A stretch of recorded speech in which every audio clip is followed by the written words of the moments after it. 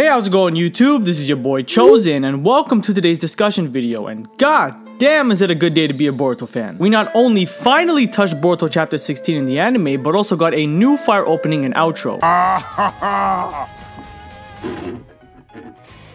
that's hot.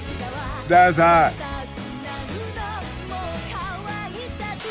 So in today's discussion video, I want to bring up another theory, and that's if Boruto will end up escaping the predestined fate Momoshiki saw in him. So for those who've seen my past Boruto videos, I've gone on about how I think there could be a chance that the narrative falls off the hero to zero storyline, to where Boruto loses everything important to him, including himself. I made a whole video discussing why the possibility of Kawaki being the hero and Boruto being the villain shouldn't be ruled out. So if you want to check it out, it'll be in the description below. I think at this point right now, after completely watching and reading the Boruto anime/manga, and with Kodachi basically announcing that the Boruto story would eventually reach a dark turn, it's clear to say that after the current arc that's going on in the manga, things are definitely not going to be the same as they once were. The biggest speculation going on right now is that Boruto will end up leaving the village due to the guilt he'll face by whatever happens next chapter. From then on, it's kind of early to really give any good predictions on what could possibly happen to Boruto's story, but thanks to a few hints left in the anime, I want to present a second path Boruto's story could take, compared to what I was going on about last week. Now for those who question where the term destiny comes from and why that has anything to do with Boruto, well actually it's clear that it does play a huge part in his story and could be the hidden overall teaching behind his character. So to start, we of course need to go all the way back to episode 1 to where Boruto and Kawaki were having their conversation. The theory I came up with last time was that the whole entire dialogue was basically a genjutsu cast out on us by Kodachi, so that he would throw us completely off from guessing what the actual narrative of the story is, and that after Boruto goes off and kills Naruto or Sasuke, he becomes a rogue ninja and Kawaki is the one who ends up staying in Konoha, later revealing when this moment comes up that Kawaki and Boruto's dialogues are actually flipped and it's Boruto now who is controlled by Momoshiki speaking the words of Kawaki and vice versa. Now let's just say this theory doesn't happen. That's basically the point of today's video. If that whole video I made about Kawaki and Boruto's positions being flipped doesn't come true, I think at that point Boruto's story will then most likely revolve around destiny, and how just because you were chosen to be something by fate doesn't mean you can't change your path with enough effort. The build up to episode 1 could instead be Boruto successfully changing his fate from becoming someone controlled by Momoshiki, as it's confusing on how Isshiki stated Boruto was 80% complete at the age of 12, yet still has control over himself at the age of like 15-16. Boruto at that point could have possibly found a way to control his karma seal, again changing the fate that was bestowed on him to become someone that would eventually be controlled by Momoshiki and destroy the village. As for Kawaki, maybe he was the one who really was on the right path at first, but then unfortunately after the death of someone like Naruto, fails to adapt to the real world and believes that the only reason he was born was really to become Ishiki's vessel, again touching on the topic of fate, except this time it's the complete opposite to Boruto. He believes that predestined fate cannot be avoided, and this could also have been hinted at a few flashbacks ago between Isshiki and Kawaki. Also, when Amato asks Kawaki if he's grieving over losing the karma seals, he feels utterly useless without it. Again, it's way too early to tie anything together. I have no idea what direction Kishimoto is carrying the story towards. You look at Naruto part 1 and see how expanded the world building was in Shippuden, and so many other different things were added on that no one could have predicted. So I can't explain why Kawaki would go down this path exactly, especially after finally being free from Isshiki. The final moment of Kawaki and Isshiki did feel like a final send-off between the two. I know some people don't agree with how Isshiki went out, but I do feel like if anyone had to get the last laugh, it definitely had to be Kawaki after all the kid's been through. So of course this talk of destiny as of now kind of feels like I just pulled this out of my ass. So I'll now go into the small hints we got in the anime. The first hint, which is a big one, is the entire conversation between Toneri and Boruto. Toneri goes on to say that the Jugon is the eye of hope and that Boruto holds the fate of the earth on his shoulders. This does not mean it's guaranteed for Boruto to be the one to save the world. It can happen, but it's up to him to go and fight for it. Again, backing up my theory that Boruto will go down a dark path, but eventually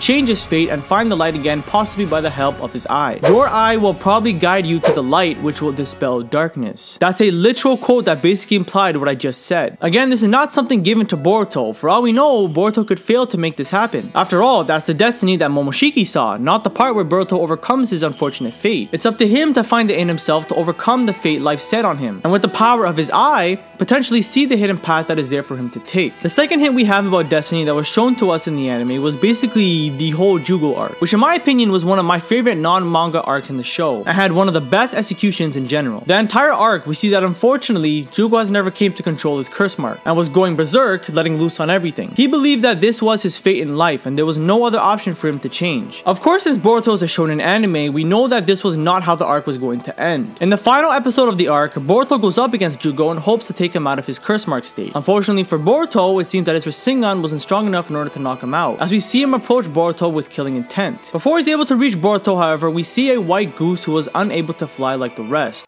どんなに願っても叶わないことだってあるかもしれねえけどさ、なりたい自分になろうとする気持ちだけは捨てちゃダメなんだ。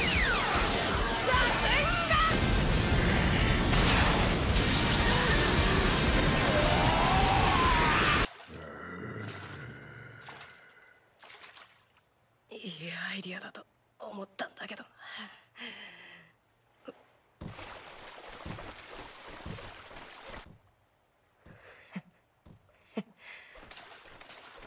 あいつあんなに頑張ってるのにさ。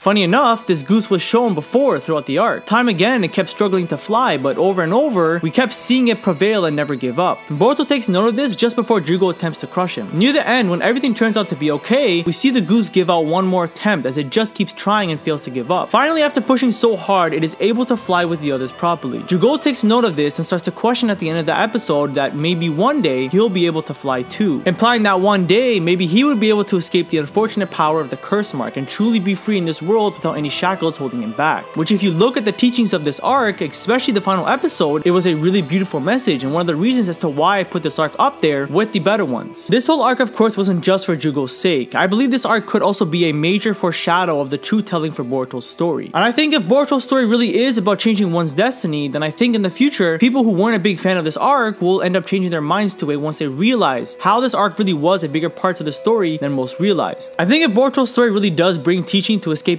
one's destiny and emphasizes on it really well, I think this show has a chance to really redeem itself of the slow pacing from everything up to the pre-vessel arc as a whole and turn out to be a wonderfully written story. One of the reasons as to why people were complaining so much about Boruto's story is because with Naruto, there were a lot of characters you could connect to, and seeing them go through real world struggles but overcoming them was really inspiring. I think this kind of storytelling could definitely inspire a lot of people who are in unfortunate situations in their lives to thrive and make use of the current situation they are in. Again, it all depends if it's written well in the time skip, so let's just all hope that Kishimoto delivers, which I think he will. Again, I can't go deeper into it because I don't know what kind of direction the story will take place after this Borushiki versus Sasuke battle. I know some think it'll be Kawaki, but I don't see how, knowing that Kawaki is not proficient in using ninjutsu and just lost his karma seal. Like, that battle would be an easy wash for Borushiki, and with Sasuke losing the Rinnegan, I think the intentions there was to make it more of a fair fight. But we'll just have to see in a couple weeks. Anyways guys, thank you all for watching up until this moment. I'd very much appreciate a like, and if you enjoy my Naruto/Boruto discussion videos, be sure to hit that subscribe button as well. This has been your boy Chosen,